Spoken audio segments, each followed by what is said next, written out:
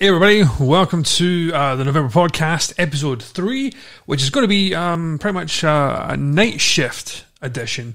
Not filmed during the night, but, well, actually, that's not true. It's almost 4 in the morning, so yeah, it's definitely filmed during the night, but it's going to be focused around people who have the fun job of working night shift, from retail to hospitality to medical to security, everything of interest that could be interesting from people who work kind of night shift. I think it's an area that a lot of people do work, that a lot of people do forget about at the same time. Like, a lot of industries are 24 hours. A lot of places supply and restock and pretty much reset everything back to zero so the next day can start again. And I think that does get lost on a lot of people, especially now with COVID.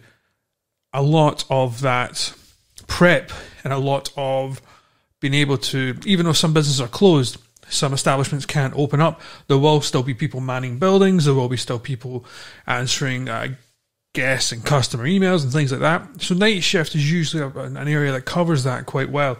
Also, it's not a job that everyone likes to do. This is episode 3, and it's going to be the night shift edition 1, just to make things more complicated.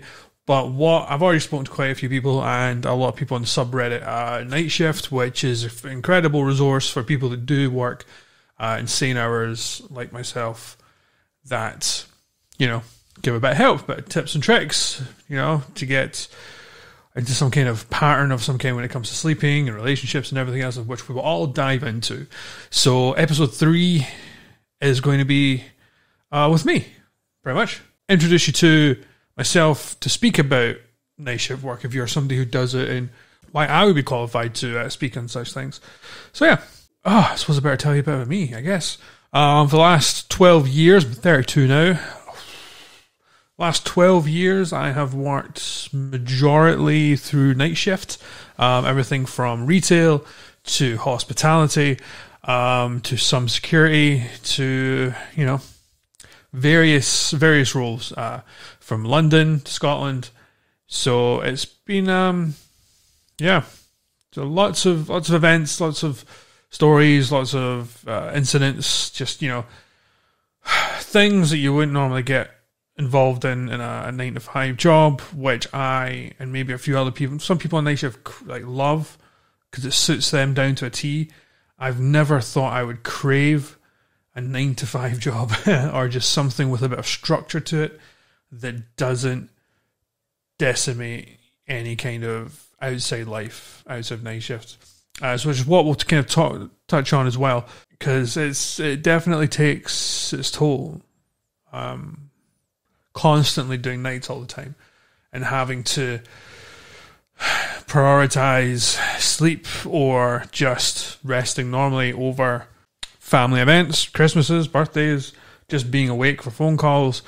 And what I think, and maybe some people will agree, and maybe some people have people in that life, so it's a bit more understanding to them, like family who just don't quite realize that when you get in, when you're doing like a 7 till 7 shift or an 8 till 8 shift, you get in at 8 in the morning, you are dead asleep, hopefully, if all goes well, by like 12, 1 o'clock, and that's when family members start phoning you, or they even phone you like 3 or 4 o'clock when you're needing those extra hours just to asleep, and they're either annoyed they can't get hold of you, or they're annoyed you haven't replied back yet, or just things like that, and you kind of realize, and you kind of have to not come across as an asshole, but at the same time, you need to sleep.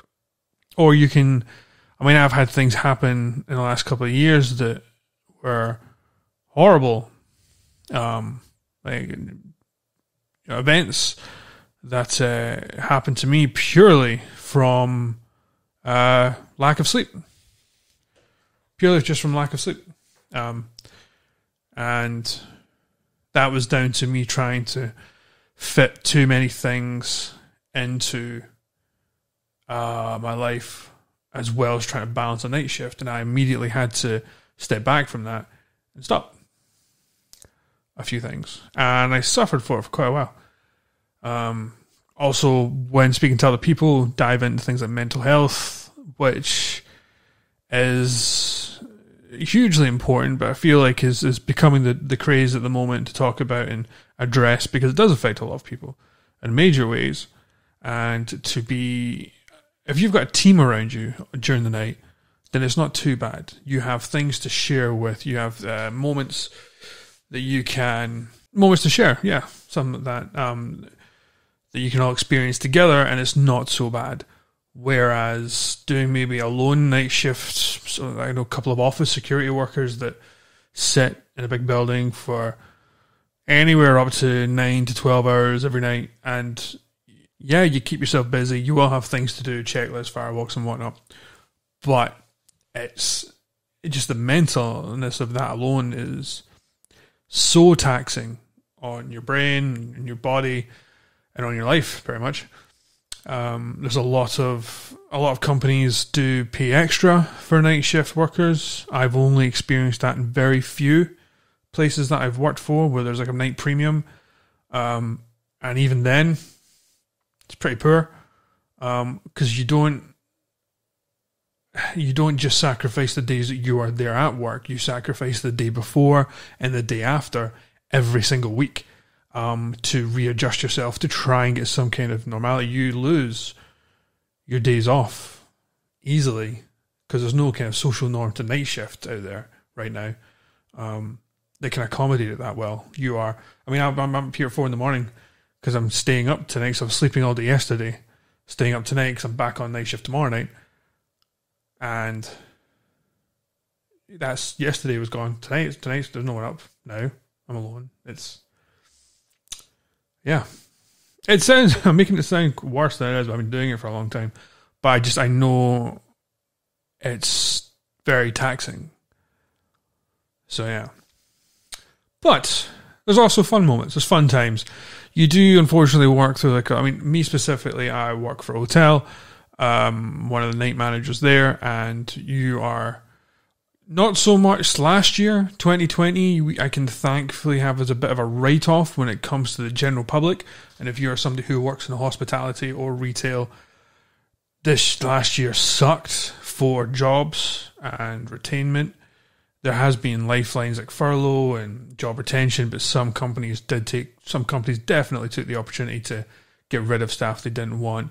They definitely took the opportunity to save and scrap a bit of money, which I get, but also at the same time, there's opportunities. It's everybody. It sucks for everyone. And if you can accommodate your staff, accommodate the staff. You know, you had hotels up north in Scotland that were throwing people who lived in the staff accommodation there out. Even though there was job retention, there was grants, there was tons of stuff from the government, still is, from the government to keep them going. And the hit on your reputation from that alone is going to screw you over. So most people have been good though. So 2020, I say we can have a bit of a write-off. But 2019 and everything before that, if you worked in hospitality, if you worked in retail, then you know individuals can be incredible. They can be heroic. They can be lovely. They can make your day and your night. The general public in a whole, not so much. The general public is bad to a point where it comes down to a few. If that, makes sense. It's like you're kind of labeling the whole general public as bad based on the actions of a few. But it's they always seem to be everywhere and a lot of the time.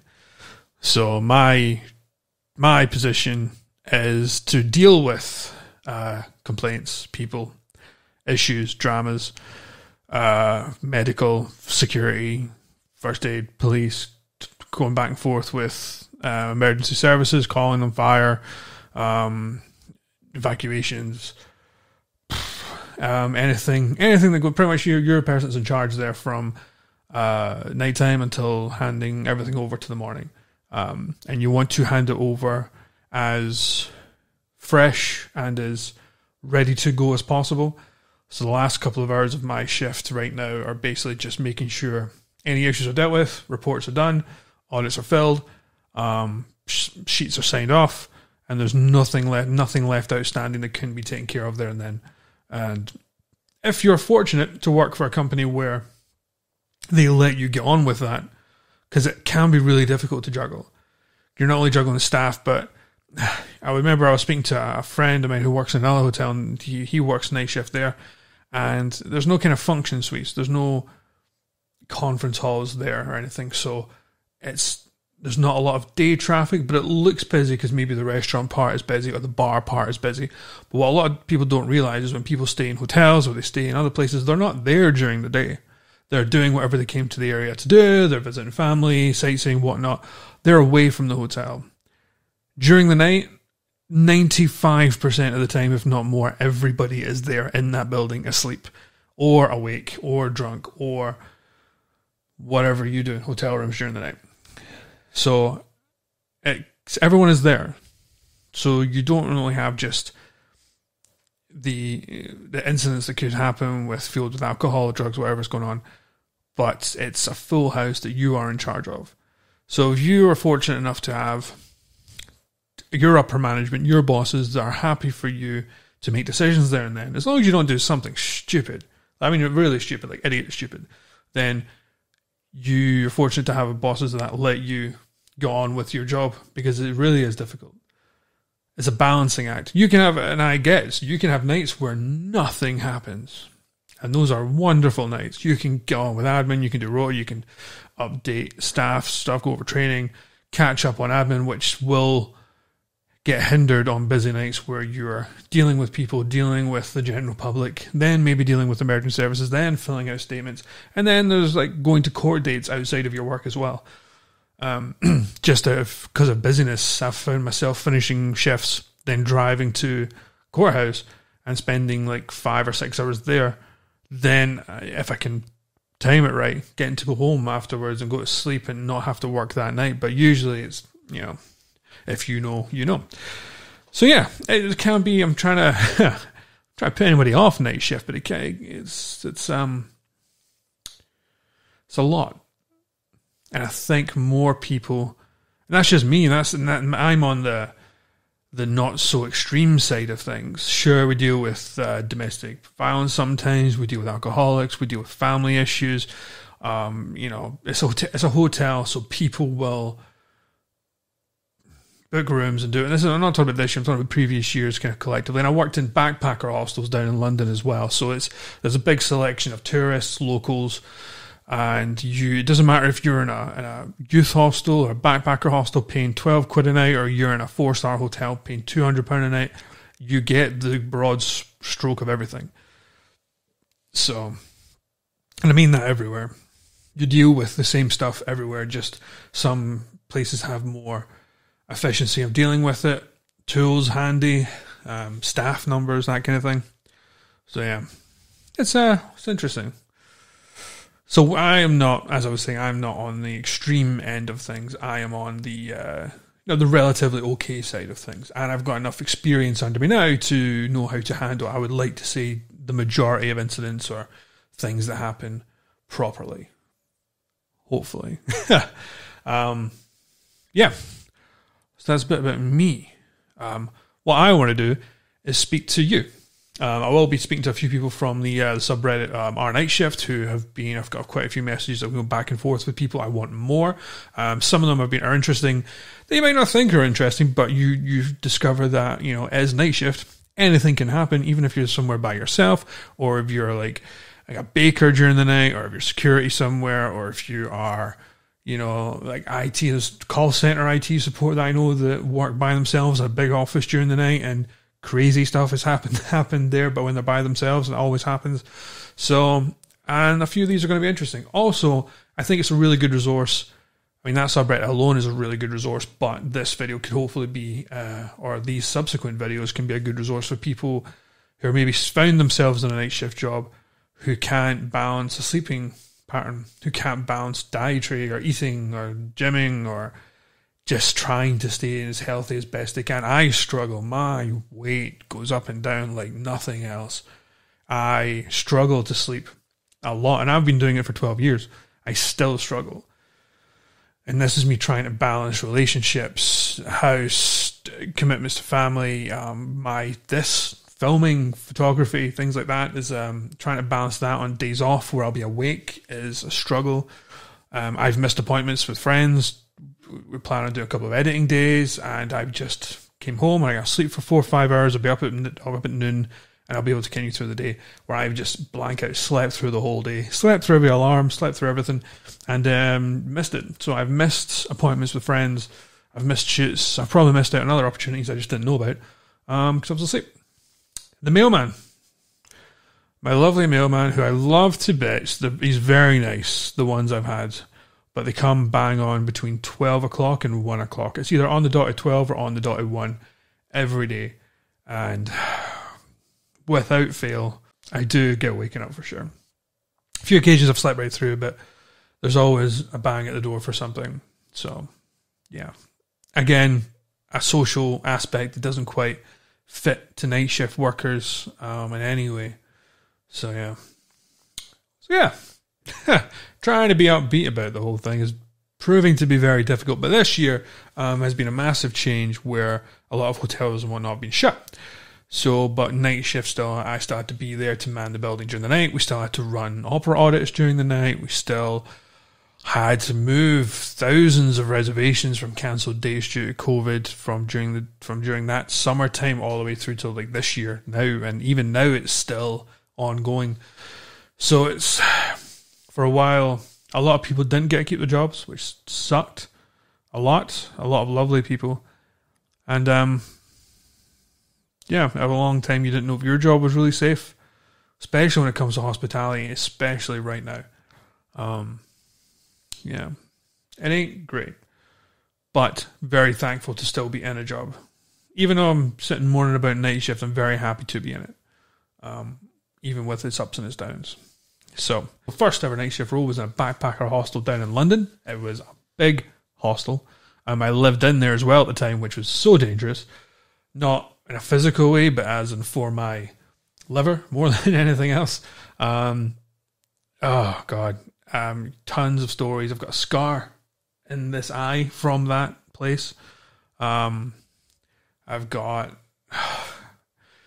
There's a lot of stories which I will be kind of bleeding out through all these videos because I wanted to share it with someone else. So the idea is I'll be speaking to someone, they'll share what they do and their techniques and their issues that they have and some funny stories along the way if there is, or scary stories, or even funner stuff. And I'll be throwing in a few of mine along the way from the very beginning, the last 12 years till now.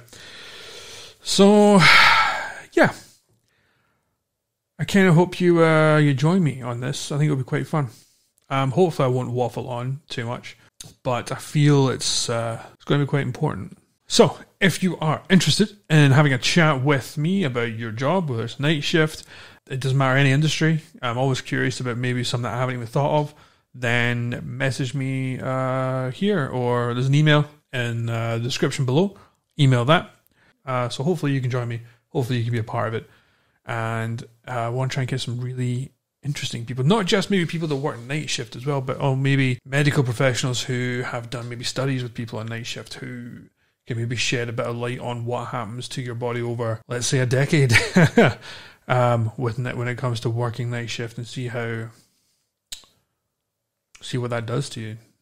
That could be petrifying. And maybe some people who are talking about laws when it comes to accommodations and rights for people who work night shift, and more than what are currently there, because it is floundered and it is abused by so many employers. So yeah, I'm going to stop waffling on again, and hopefully you can join me on a couple of fun videos, and yeah, should probably get some sleep. And thank you for watching if you've made it this far. I'll see you on the next episode. Have a good one.